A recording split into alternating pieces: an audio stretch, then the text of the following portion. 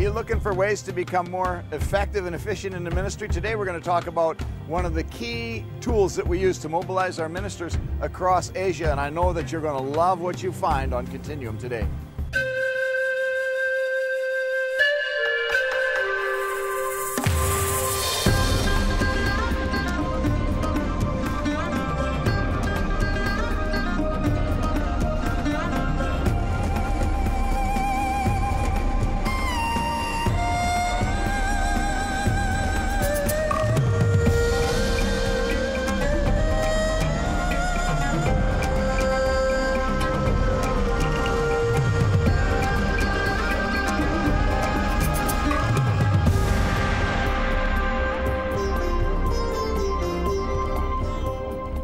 Imagine yourself as a Christian leader in a nation like Pakistan or the Philippines or Nepal or one of those kind of obscure places, and you get an email from your sending team, from us in Thailand, a great team of ministry people that love you, and you click on the link on the email and it takes you to a YouTube video of a leadership principle that you can employ in your ministry today that not only encourages you in what you're doing, but you can make use of it to become more effective in the ministry. And today we're talking on Continuum about a tool that we use to mobilize and to train our leaders across Asia and in many other parts of the world. And today we're going to make this available to you as well. You're going to love this. It's called Continuum Leadership Resources, and basically most of them are 10-minute videos that you can download onto your computer. You can get them through iTunes, or you can get them on YouTube, Facebook, whatever is the easiest way for you to get them. And these videos are full of little leadership principles presented in a way that are not only easy to remember,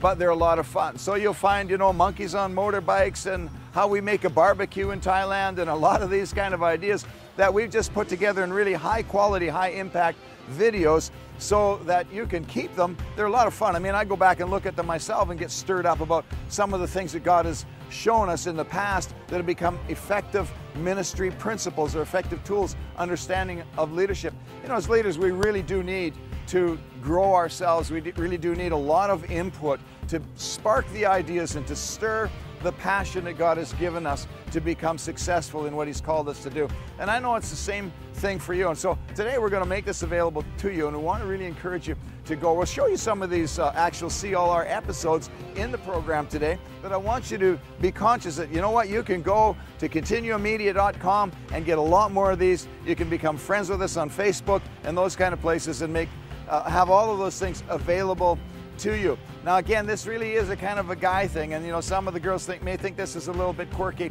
but we have a lot of fun in showing the principles of leadership and really the truths, solid truths of leadership. When you think about it, God has called us from where we are right now to accomplish something great in the world. How are you going to do great exploits?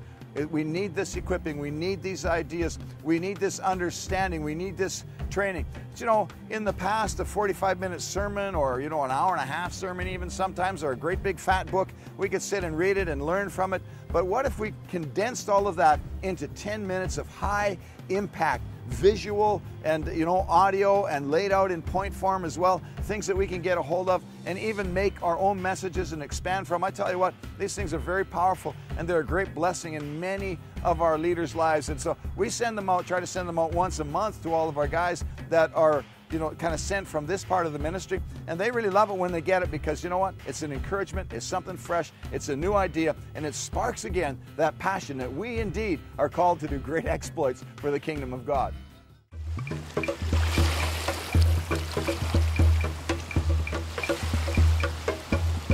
Continuum, a continuous extent, succession, or whole, no part of which can be distinguished from neighboring parts except by arbitrary division.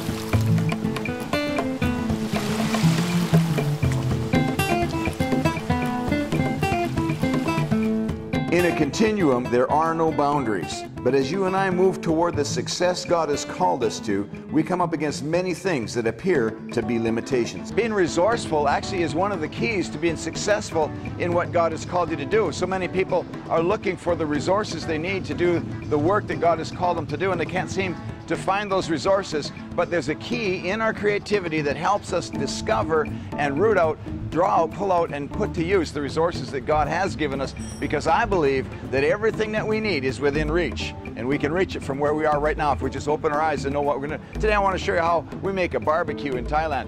We go to the junk dealer and we get a 45-gallon drum, and in this 45-gallon drum we cut it in half. Actually, we can make 2 barbecues. All right, so hey, we already made one. Look at this. Here's a barbecue right here. We lay this down, put some legs on it, put a grate over it, fill it with some sand, and tonight we're going to have barbecued ribs.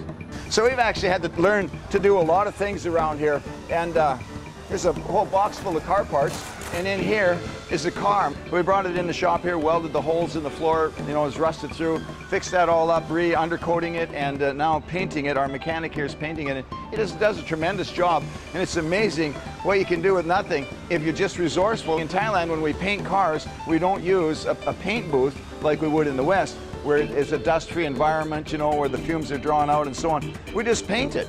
And then at the end, it's got dust and everything all over, you know, flies have landed in it, whatever. And then he does an extra couple coats of clear coat on it. Then he sands it down with like 1200 grit sandpaper and polishes the whole thing off. So he puts his own finish on it. Resourcefulness. That barbecue that we're making, well, we're going to turn it into a forge today because my wife wants me to hang curtains in the living room in our home. What we're doing is making our own curtain rod hangers. I've made rods out of teak dowel to hang the curtains on and so on. My wife found the curtains in the Philippines for, was it 250 Filipino pesos, which is about $3 or something. And but now we need to make the curtain rods. So I'm going to cut the steel, and then before we cook the ribs today, we are going to heat the steel up and bend it into the shape that we need for the curtain rods. I'm believing this is going to work, all right? We'll just give them a real rustic look. That way we don't have to spend too much time sharpening and polishing. All right, a couple holes for the screws.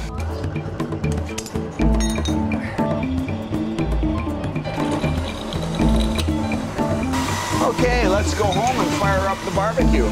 Tonight we're gonna have ribs, barbecued ribs, but first I have to make the curtain hangers for my wife, and we're gonna see how well that this thing works for a forge. I got a piece of pipe here. I'm gonna stick this in here through the bung hole, and then we're gonna get a fan, try and get some air right into the middle of the coals so that that'll really, you know, work like a forge. Esther, give me the camera, and can you run and get your fan?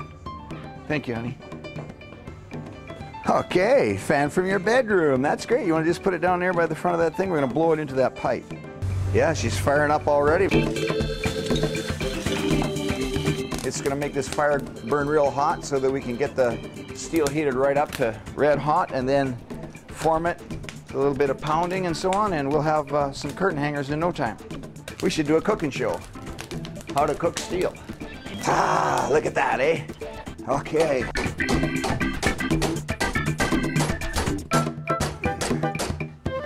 Just gonna heat her up a little more for one more bend.